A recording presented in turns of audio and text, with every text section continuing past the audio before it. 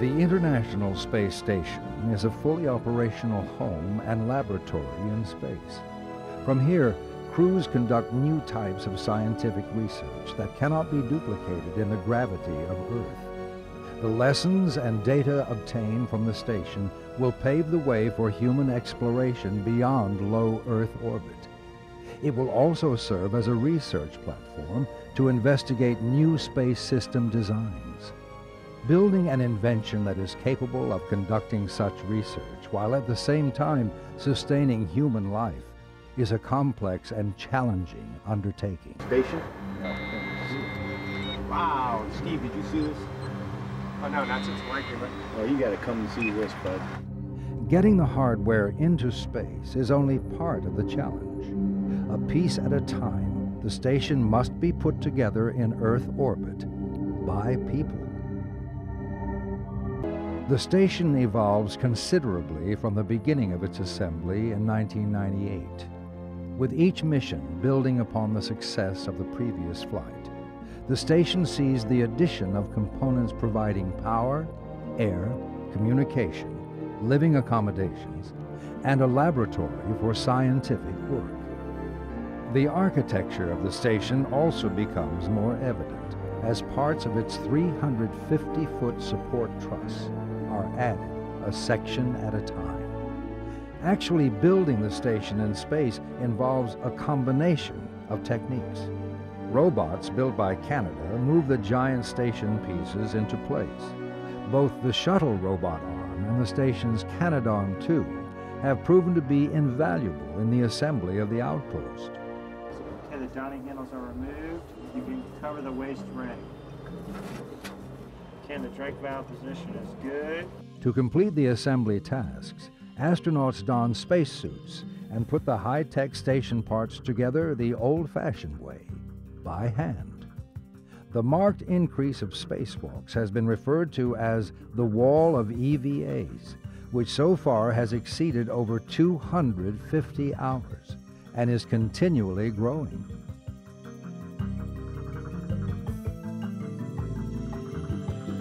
At first, astronauts conduct spacewalks on the station exclusively through a docked space shuttle.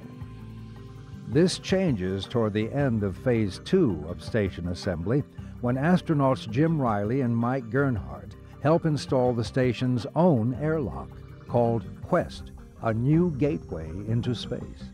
Coming out of the station is different than coming out of the payload bay in the orbiter.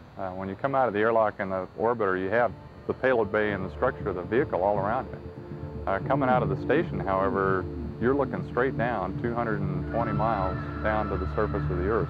As Mike described it during the EVA, he described it as skydiving 220 miles. You really do get this sense of nothing between you and the ground.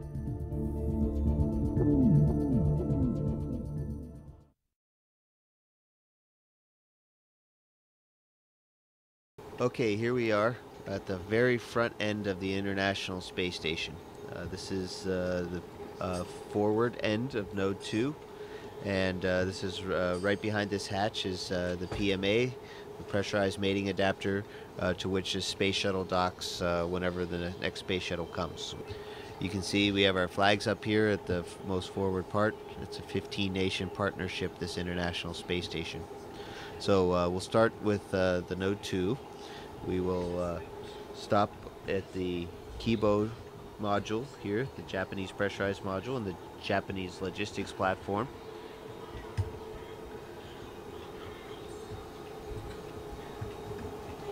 We'll stop back there in a second.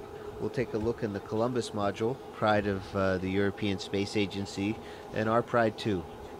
And then you can look down the stack and you can see several other modules, and even into a little bit into the functional cargo block, the FGB, and then the service module. So it's a really big space station that we got. Let's take a quick look out the window before it gets dark outside. We're going around the world every 90 minutes, so we get to see a lot of sunrises and sunsets. Oh my goodness, it's beautiful out there. So this is looking out the port side of the space station, and we're actually also on the front side, so front port side of the space station. And let's take a look what we can see out there. We can see the robot arm I was talking about, the GEM RMS. Those orange things are the solar arrays on the port side. And you can see we have a full set, and 15A STS-119 is going to be bringing up these the last solar array on the starboard side. And take a look. There's our beautiful blue planet there.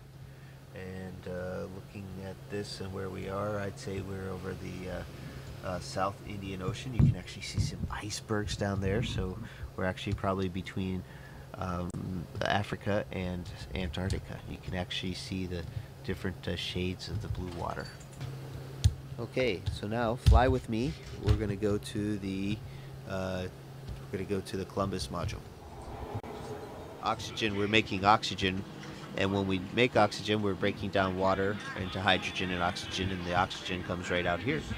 The water we're making either comes from the condensate from the air conditioning system, you know, the water that's in the air, or urine. So this is a really neat regenerative life support system.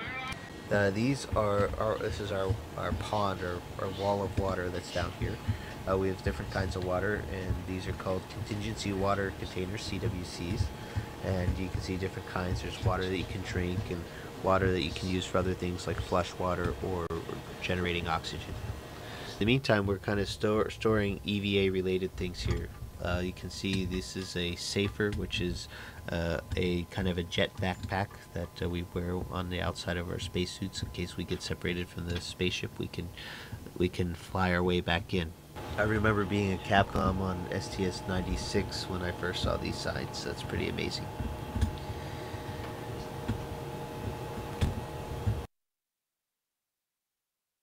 And we're floating into the Russian side of things. First and foremost, we are now in the pressurized adapter part of the functional cargo block. We call it the GA, and it's also a docking port down below.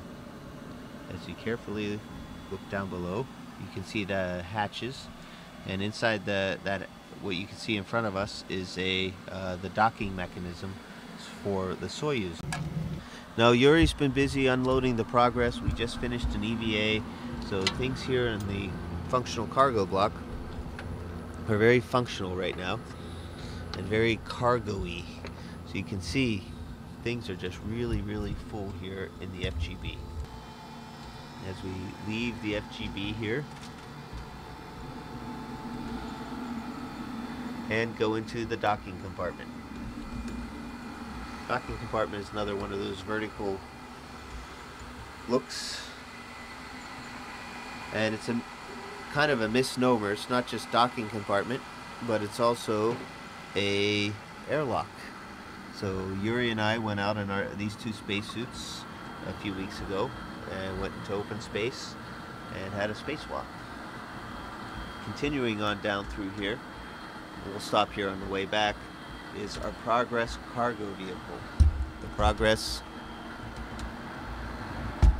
is a cargo ship, unmanned, uncrewed, nobody driving, and has the same kind of docking compartment. It's very much based on the Soyuz design, except it doesn't have any re-entry capability. And we're going to take a look outside.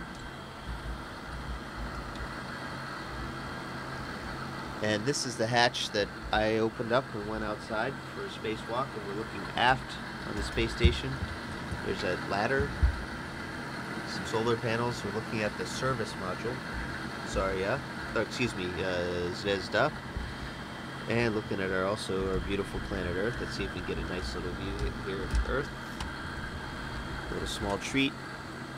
There's no tour of the space station would be complete without it. And that'll wrap up the tour. This is the International Space Station.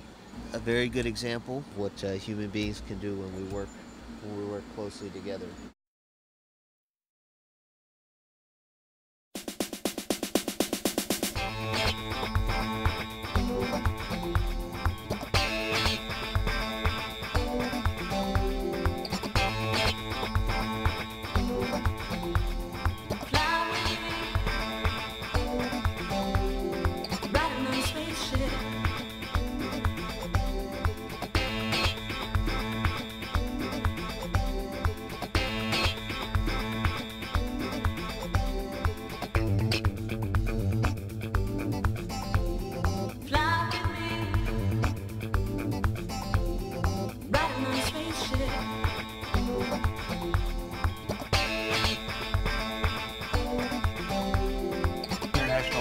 Partnership.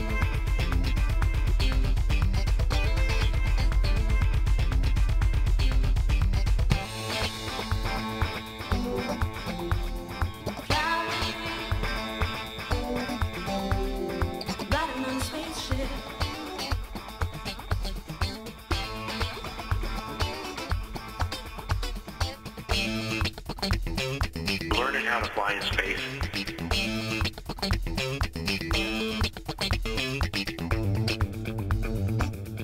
The view is incredible.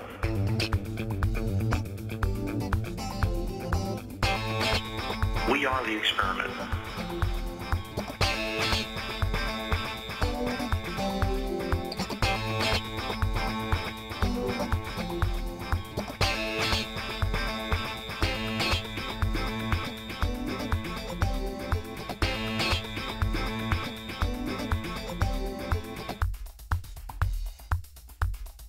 We are the experiment.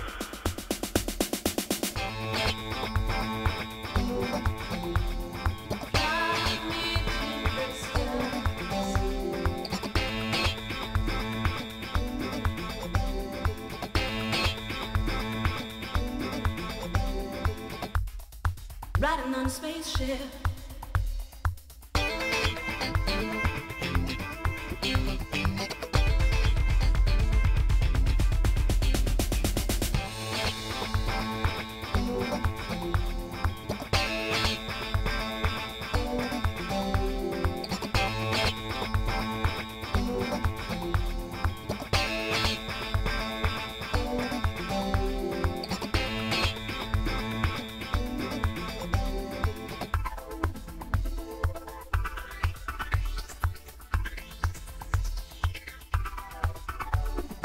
The view is incredible.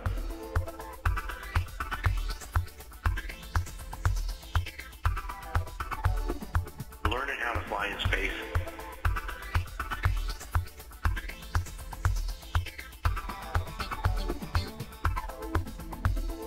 International Partnership.